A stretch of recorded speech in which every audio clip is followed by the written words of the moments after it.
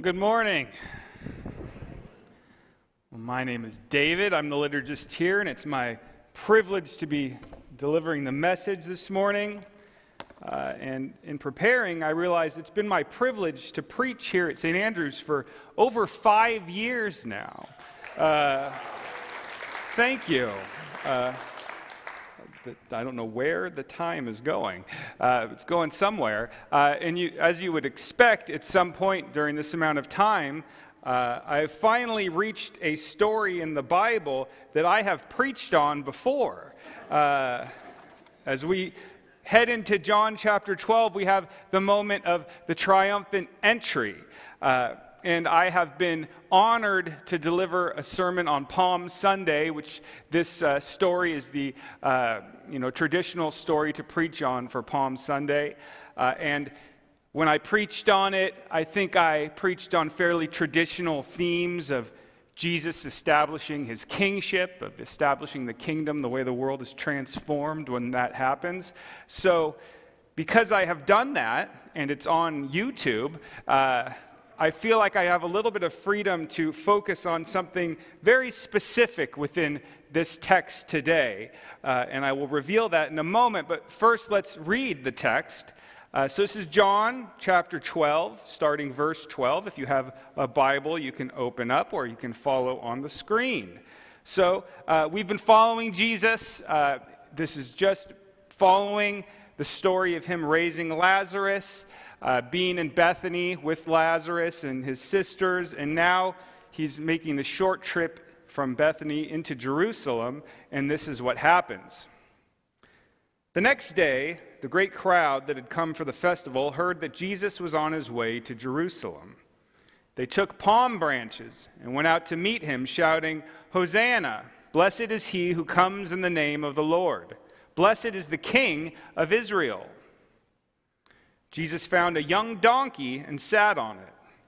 As it is written, "Do not be afraid, daughter Zion. See, your king is coming, seated on a donkey's colt." At first, his disciples did not understand all this. Only after Jesus was glorified did they realize that these things had been written about him and that these things had been done to him.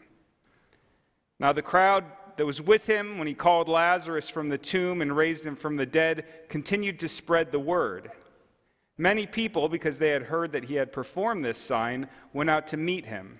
So the Pharisees said to one another, "See, this is getting us nowhere. Look how the whole world has gone after him." So again, we have this wonderful message about Jesus arriving as king, the establishing of the kingdom of heaven. And as I've said, you've probably heard that sermon before on a Palm Sunday. And what I want to do is focus on a very specific figure in this story, because this story happens to feature my favorite animal of all time. And my favorite animal of all time is the donkey. If you're ever in my classroom at the high school, students often ask me why I like donkeys so much, because you'll see around the room, I have a painting with a donkey in it. I have a ceramic donkey, some different donkey figurines. Part of the reason is if you ever tell anyone your favorite animal, they start getting you all these knickknacks, but there's donkeys everywhere. And they say, "Mr. Piorek, why the donkey?" And I say, that's a very complicated question. There's a lot of reasons why I admire donkeys. First of all, they're just very funny. They're funny looking with their ears. They make funny noises. When comparing them to a horse, which I think, oh, we're already getting pictures. Hold on, we're not ready yet. We'll get to that. If you compare them to the horse, which is often a much more popular choice of favorite animal, I just think they're a little bit more of an interesting choice. They're a little stranger, a little more silly, but they have a certain nobility to them, the donkey. They're very stubborn, but I find it to be kind of a stubbornness that's admiringly rebellious in a way that gives them an allure of dignity, as far as I'm concerned. Mark Twain once wrote this: I believe I would rather ride a donkey than any beast in the world. He goes briskly. He puts on no airs. He is docile, though opinionated. Satan himself could not scare him, and he is convenient, very convenient. When you're tired riding, you can rest your feet on the ground and let him gallop from under you. It's a pretty wonderful description of why donkeys are so great. And just one last feather in the cap of the donkey, and this is more relevant to church, they are one of only 2 animals in the entire Bible that talks. If you read in the book of Numbers, there is a talking donkey. And the other talking animal, does anybody know it? Yeah, the serpent in the Garden of Eden. So not only is the donkey one of 2, but he's the better one. My love for the donkey existed because of all these reasons, but there is a story that I'd like to get into a little bit that, don't worry, connects back to the text about why I like donkeys so much. And we're going to have to take this all the way back to 2012. Now, 2012 started off as a fairly rough year for me. This was my 3rd year of teaching high school. In the first 2 years, as a new teacher, had been characterized largely by exhaustion and then a heightened type of anxiety caused by that exhaustion. As I was heading into my 3rd year, I found myself with my heaviest workload I'd ever had, with the most students, with the most challenging classes, and this exhaustion was just not letting up. And even to make things worse, at the beginning of this year, our beloved dog died, and that made us very sad, and it was a rough year, all the way to the point that I actually went to my department head in my school and said, I'm not coming back next year. I said, this job is just not for me.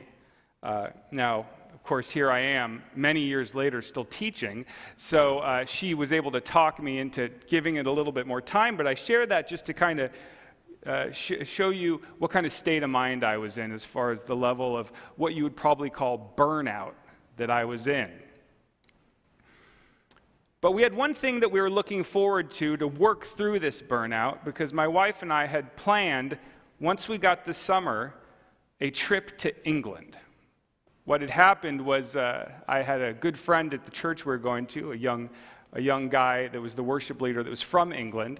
I'd been talking to him about this state of burnout I was in, and he's like, you sound like you need a vacation. I go, I know. I'd love to go to Europe, where you're from. He said, actually, my parents own a big house out in the English countryside, and they let people stay in their guest house for free.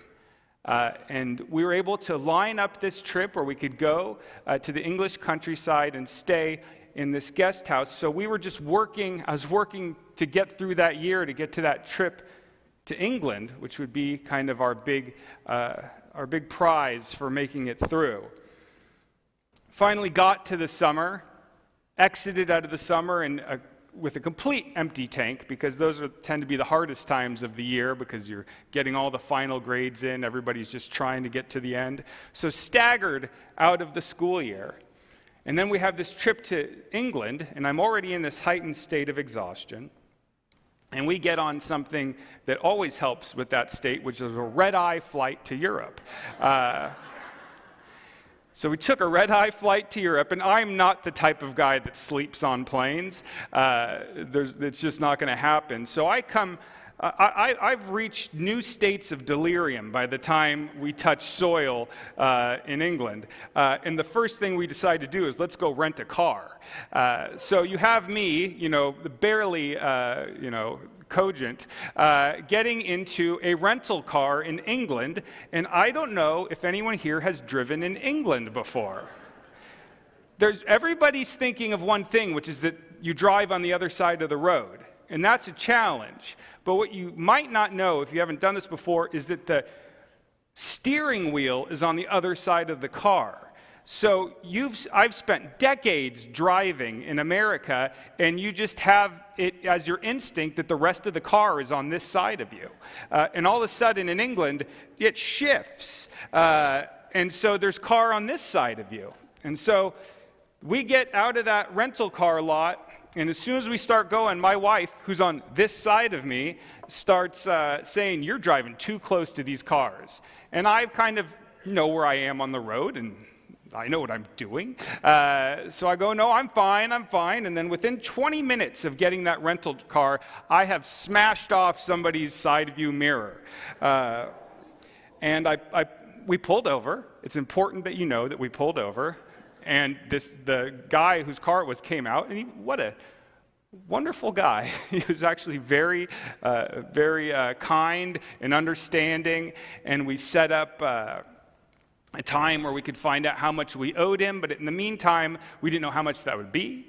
What was this guy going to ask from us? And of course, I didn't get insurance on that rental car, so I didn't know. We had a smashed side view mirror and scuffs on part of the side of the car, and you never know with a rental car if they're going to say, "Well, that's $5,000 right there." So remember, I'm already exhausted from the year, red-eye flight, and now I have this anxiety on me of what's going to happen with this car, and that's all perfect for when the aspects of jet lag hit me. Which, if any of you have done international travel, you know that by itself is enough to drive you crazy. We try to go to sleep that night to rest from the trip. We find that we can't. And so by the second day of that trip, I was what you would call a nervous wreck. Everything hit me like a wall. The culmination of those years of stress and exhaustion, all of these elements of this trip found me, and I was kind of just a shambling wreck. And I remembered this moment because my wife and I, at that time, took a walk out of our guest house, and this guest house was on the side of what you call common land. These are English commons, which is acres and acres of grassland that different people's livestock would just roam freely. You could walk out there and you could see just a herd of cows or some horses. There was a really scary pig that chased Sandy. And I remember walking there, and I just didn't have anything left. And then all of a sudden, we were standing there, and this little pack of donkeys comes up to us. And I don't know if you've ever interacted with donkeys, and it's pretty true to my experience that they are just the sweetest animals. And they just came up to us and kind of let us pet them and feed them little grass. Okay, now we have the picture of Sandy with one of the donkeys. And for some reason, when they entered into that scene with us, I just felt this presence of peace. And as I pet the little donkey, I started to cry. And I felt all of that built up, pent up anxiety just start to melt and start to fall off of me in the presence of these donkeys. And it was at that point, as I'm petting the donkey, that I noticed, and I don't know if many of you know this, that on the back of many donkeys is the image of the cross. And so I'm sitting there with these donkeys looking down at this cross. I have a picture too. Nobody knows why donkeys have crosses on their backs, if it's some kind of camouflage or what, but it seems pretty coincidental to me that this creature that has a cross on its back is the same animal that bore Jesus into Jerusalem as he was nearing his time on the cross. And I share this story with you because at that time in my life, these donkeys came, what I believe, honestly, as ambassadors of God's peace to me in a climactic time of anxiety. I needed some sort of delivery system of God's presence, and it happened to be on the backs of these little English donkeys.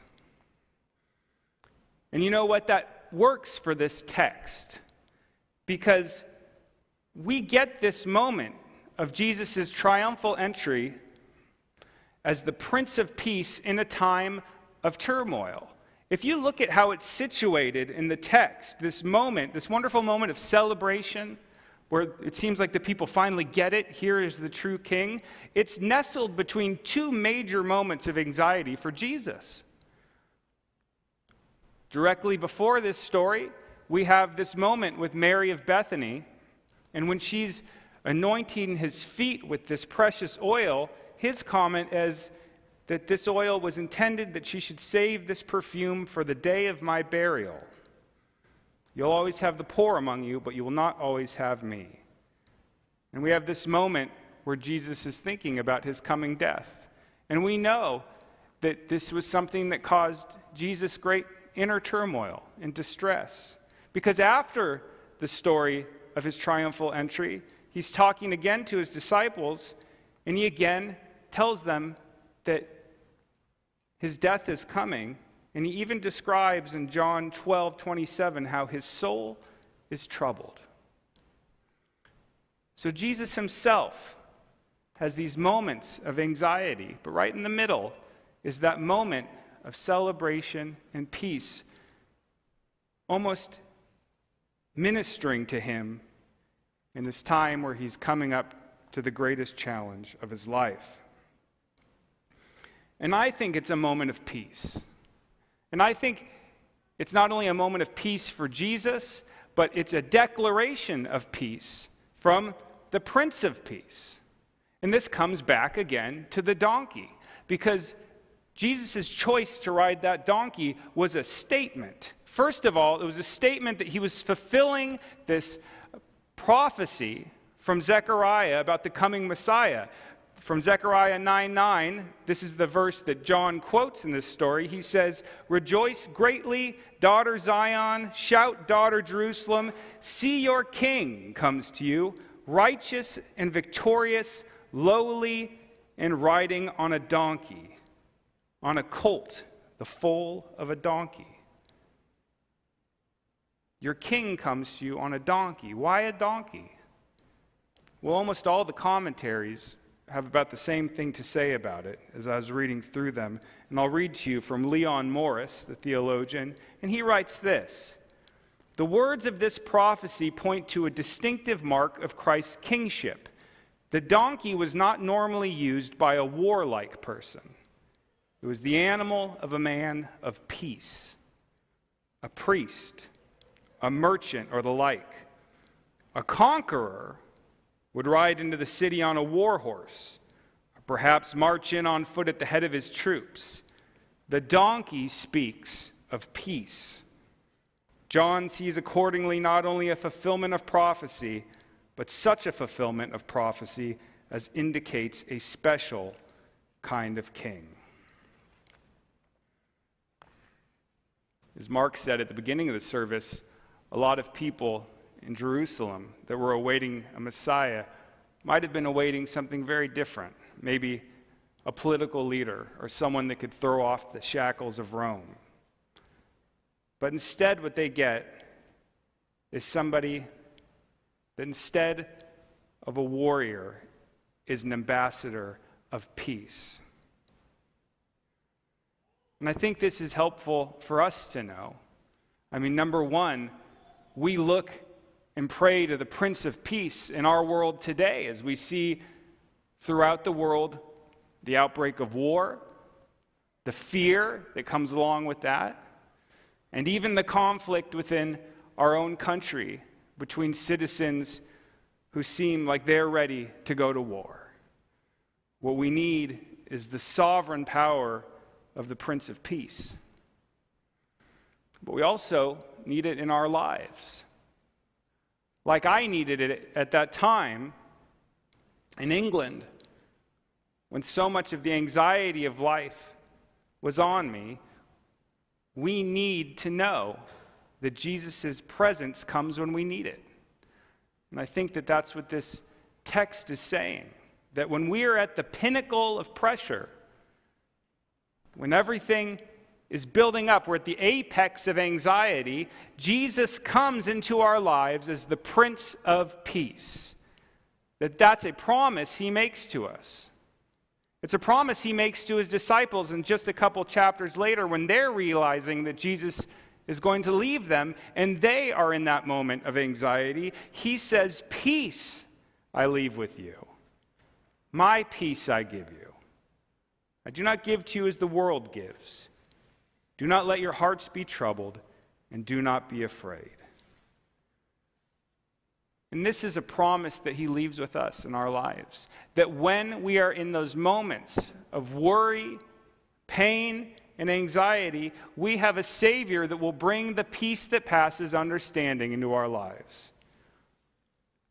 This is what Paul was talking about in Philippians chapter 4 when he told people, "Do not be anxious about anything, but in every situation, by prayer and petition, with thanksgiving, present your requests to God, and the peace of God, which transcends all understanding, will guard your hearts and your minds in Jesus Christ."